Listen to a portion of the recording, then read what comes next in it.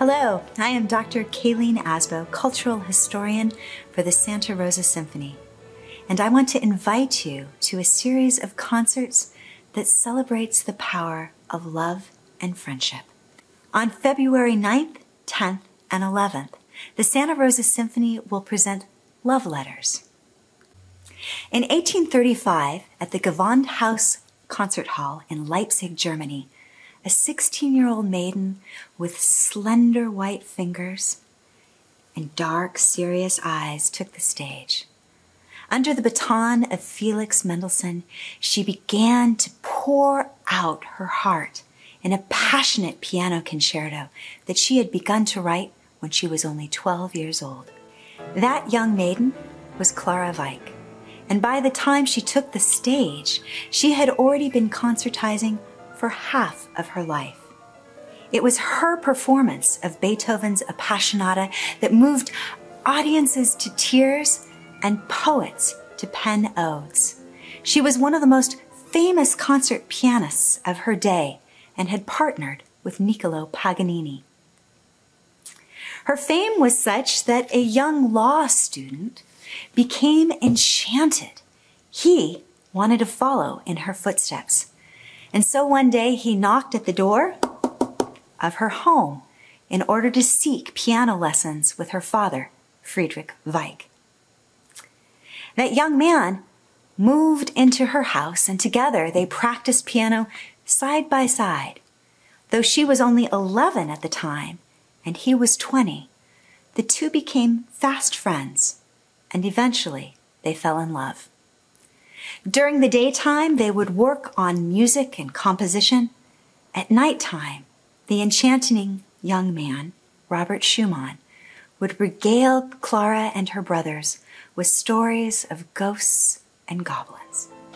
That candlelit night in Leipzig in 1835, the music that CLARA played by heart was her own piano concerto, a work that was filled with her burning and yet unconsummated passion for her secret fiancé, Robert Schumann. Their love is a story for the ages. It endured hardships of separation, a lawsuit in order to marry, the creation and the death of children, and Robert's own eventual insanity. Through it all, Robert and CLARA loved one another. They wrote music back and forth. They quoted one another in their compositions. There are literally hundreds of letters and hundreds of pieces of music inspired by their love affair. CLARA was Robert's muse, his editor, and his champion, and it was under her slender fingers that his music first made its way into acclaim in the world. Robert had a lifelong passion for literature, and he remained under the spell of those supernatural stories. It was a natural fit, therefore, that he would be drawn to Lord Byron's story, Manfred. It depicts a troubled young man who tries desperately to forget things from his past by conjuring up 7 spirits.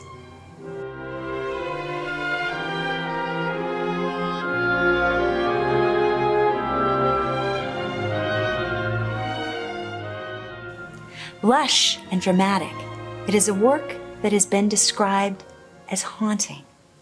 Haunting might be another word that one could use to describe Mendelssohn's Third Symphony. It was conceived of during a time when Mendelssohn went on a grand tour of Europe, beginning in Scotland. As he wandered through the landscape, the wind, the lushness, the green moss, evoked a sense of wonder inside of him. Mendelssohn was particularly drawn to Holyrood Palace. It was the place that Mary, Queen of Scots, had awaited her execution. And here, amidst its wild grounds, with the ruins of the Gothic chapel, Mendelssohn felt the stirrings within of a melody as wild and as tempestuous and brooding as the landscape before him.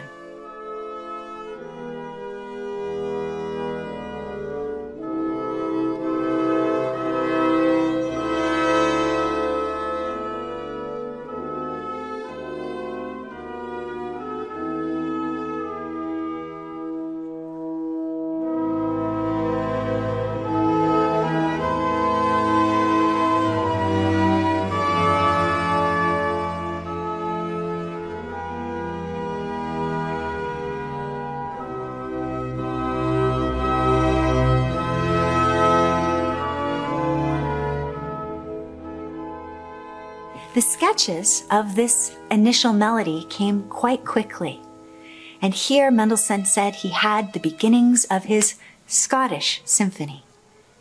It took many years for the other parts to work themselves out, movements that go back and forth between gloominess and sunniness. We experience the latter in this scherzo, which is a beautiful evocation of Mendelssohn's light, buoyant, and joyous spirit.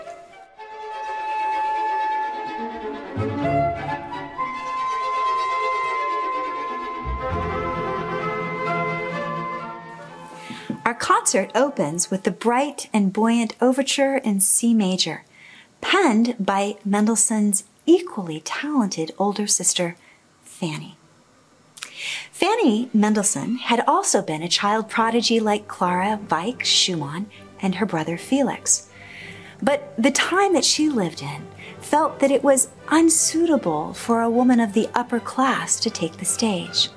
And so while Mendelssohn went on his world travels and tours, Fanny stayed at home, where she tried as best she could to live up to the dictates of her father, who decreed that a woman's true work was in the home with her children.